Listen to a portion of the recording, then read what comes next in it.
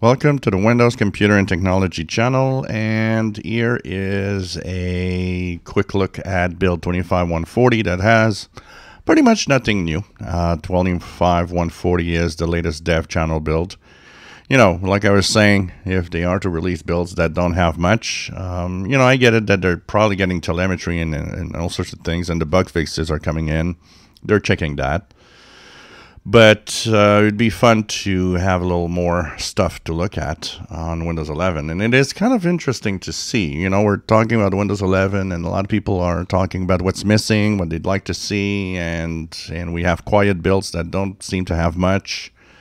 So, and even, you know, the latest 22H2 that's coming up this fall has a few things, but it's not. You know, a lot of stuff is not there, and there's a lot of people going to be like, well, I still can't do this, you know. So 25140 is mostly bug fixes. One of them, for those that are using network drives, is probably a good one. It's a blue screen that you would get for transferring files.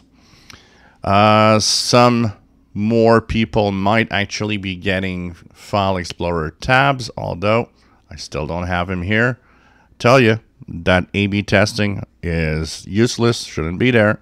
You should just push it to everybody, especially when you think about the fact that if you are in the dev channel, you've accepted the fact that possibly there will be some problems.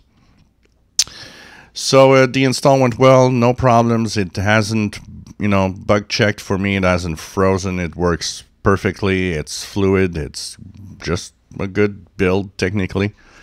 If you want to clean install, if you couldn't install the latest builds and they have some problems, or you feel like maybe you want to clean install the Insider Preview you have, the latest image is available. The ISO image is now available in this page. I'll share it with you guys in the description below.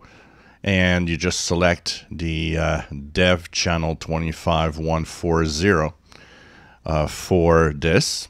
And that will, of course, have you basically download the latest build. And it's really nice. They've been a little more proactive on this. I always said, you know, each build should have its own image. They've not been too bad. They've had a lot more images of these builds lately than they've had in the past, where sometimes it was months before you would get images.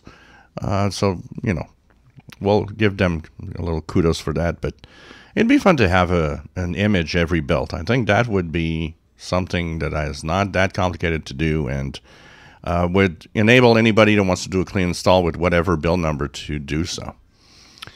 So the link to this page for the download of the image is in the description, and yep, we've got a new build with mostly bug fixes. So if you had some problems with your dev channel build, maybe this is going to be okay.